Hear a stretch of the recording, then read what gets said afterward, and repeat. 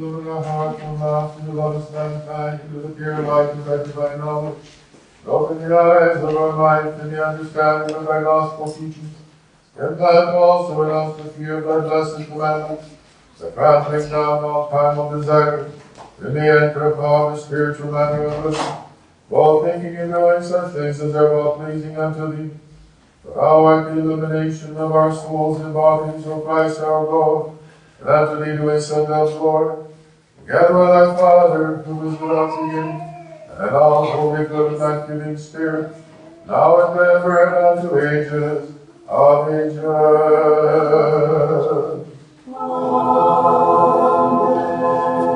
Wisdom, blessed time, let us hear the holy gospel. Peace be unto all. And to your spirit.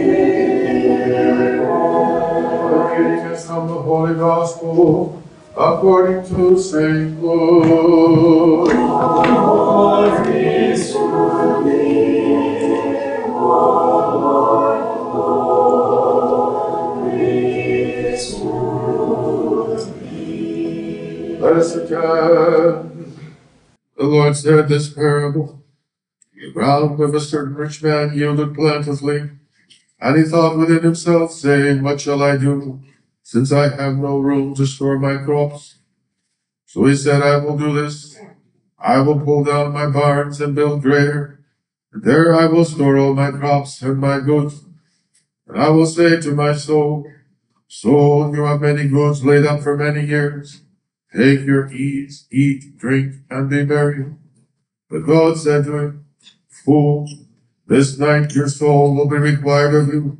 Then whose will those things be which you have provided? So is he who lays up treasure for himself, and is not rich toward God. Glory to thee, O Lord, glory to thee.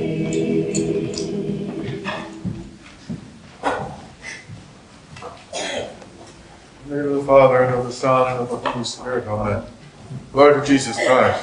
Lord of Christ. St. John the Evangelist writes, in Christ, the Word of God incarnate was life, and the life was the light of men.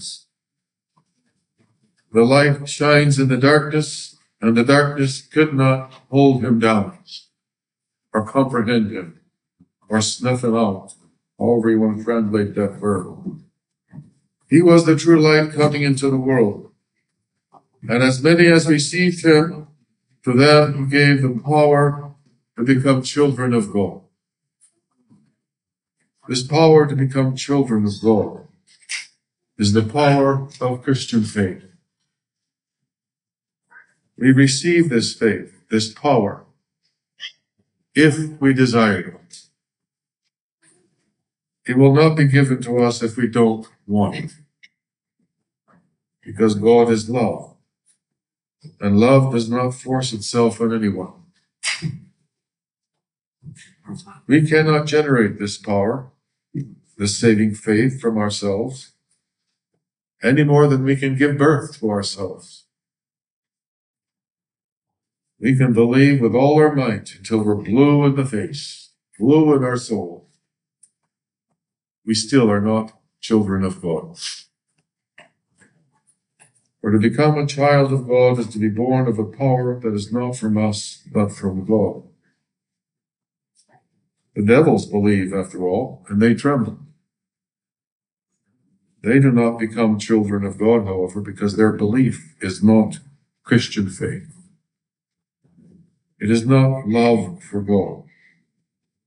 They have no desire to receive God or to become children of God. They desire rather to be their own gods. They desire power, not to serve others, but to serve themselves.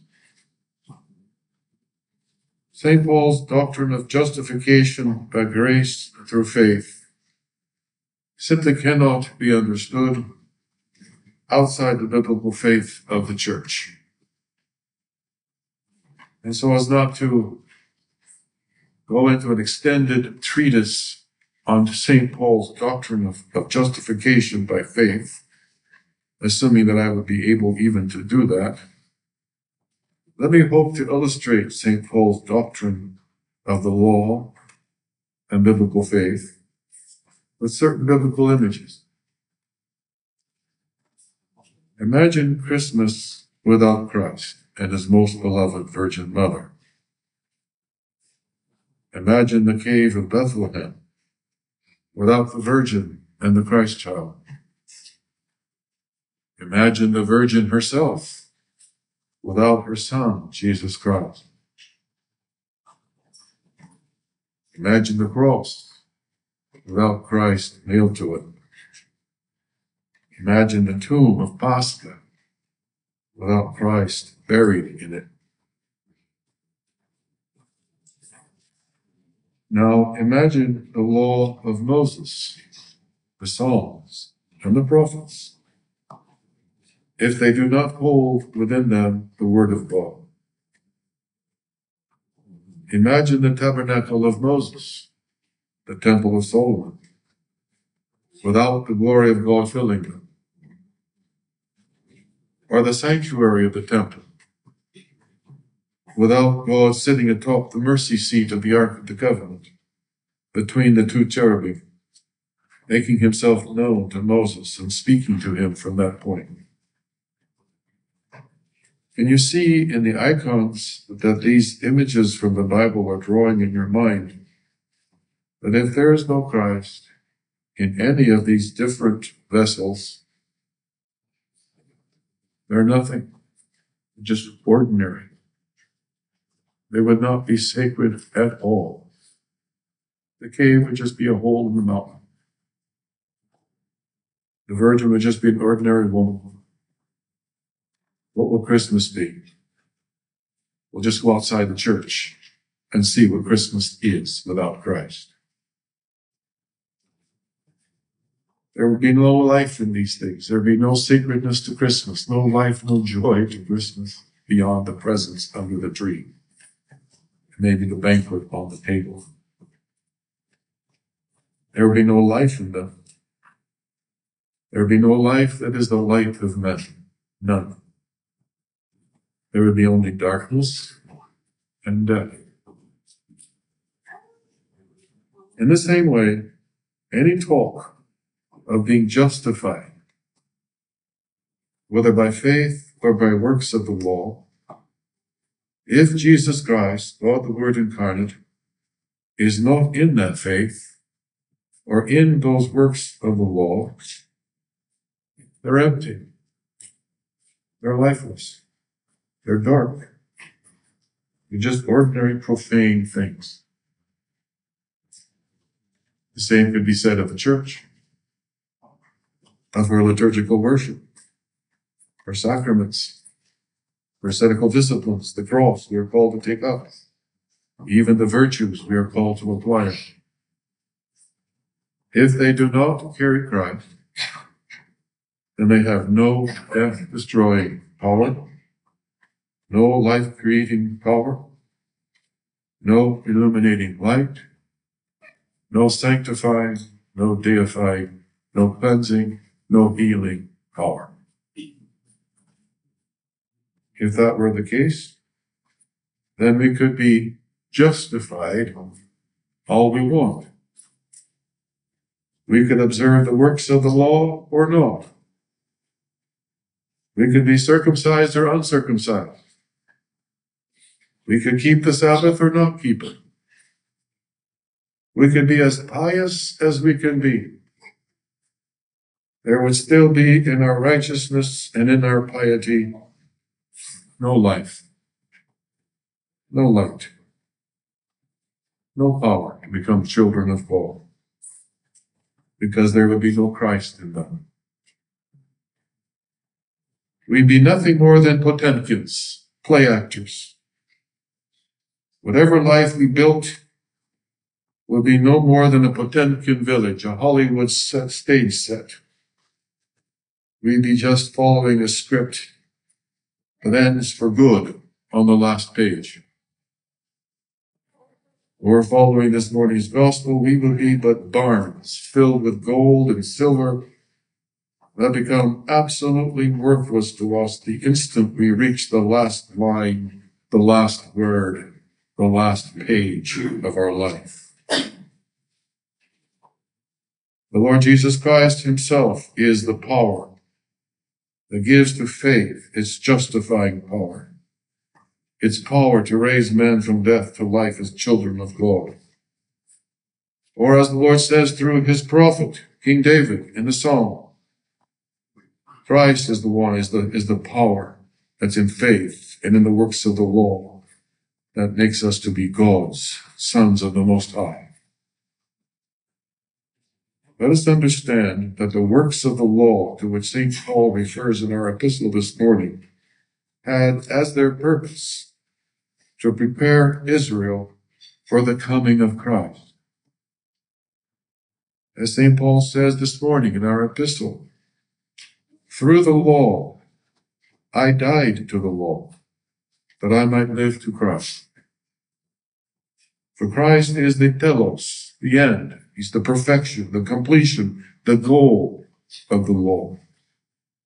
Christ is what the works of the law are working toward and preparing us to receive. They're like the Lord's star in the east that guided the wise men to Christmas, to the most holy and beloved Virgin and her child in the cave. And the power of biblical faith that justifies and makes us righteous, in other words, that raises us from death to life, illumined with the uncreated light of God, in whom is our eternal life. The power of that biblical faith is the Son of God becoming flesh, Christmas. And by his death in the flesh, destroying death and building the new creation, creating in us a new heart, building in us a new heart, and putting in us a new and right spirit. Pascha and Pentecost. That means that Christmas and Holy Pascha are the end. They are the goal. They are the perfecting and the completing of the works of the law. They are what the works of the law are all about. The Christ that is in the cave and in the tomb is himself the substance of this faith, that is the power to justify us, to raise us from death to life, and to make us to be a new creation. Christ in the cave, Christ in the tomb, is Christ hidden in the law of Moses, made visible. Making our way now to the Christ child in the cave of Bethlehem, and from there to his resurrection in the tomb of his holy Pascha, we are making our way to the treasure that we have in our earthly vessels. For when we unite ourselves to Christ in holy baptism, when we put him on as our robe of uncreated light, and when we receive him as our food and drink in Holy Eucharist, we receive him who is the resurrection and the life. We receive the power of faith that is beyond measure, as St. Paul says in 2 Corinthians. The power that is beyond measure, by which we are justified, by which we are raised from death to life, by which we are made children of God, sons of the Most High, the power that is of God and not of us. With this treasure that is Christ within us, we now have the power to build our bodies, our souls and minds, not into barns filled with the riches of this world, but into temples of the Holy Spirit, filled with all the riches of divine wisdom, the Lord Jesus Christ. The power of the Christian faith, dear faithful, is our love for the God who first loved us. In the fear of God, with faith and love, we receive him. we receive him who keeps his faith forever. And his love is united to our love, so that we can now do all things through Christ who strengthens us. We can build our bodies into a living temple that never dies. A living temple. Because it is no longer we who live, but Christ who lives in us. Reading our scripture readings this morning in this light of the power of the Church's faith, then, have we not been granted to see mystically from afar the wonder of Christmas? The wonder of Christmas is the treasure of Jesus Christ that has been placed in our earthen vessels, even as he was placed in the cave of Bethlehem.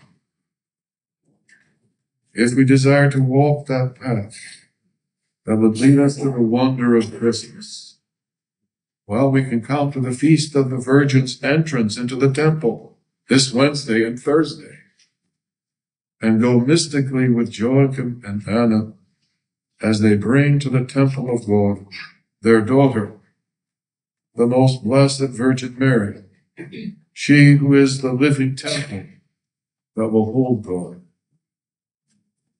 We'll hear Anna urging her daughter to enter the place that none may enter. That is the sanctuary of the temple, the Holy of Holies. It is the image of the sanctuary of our heart. But we'll hear the Virgin urging us to enter with her into this place that no one may enter, this place where human thoughts cannot pass, which I take to mean to enter with her into the mystery of Christmas, in Christ's holy Pascha, that is beyond our mind's power to comprehend.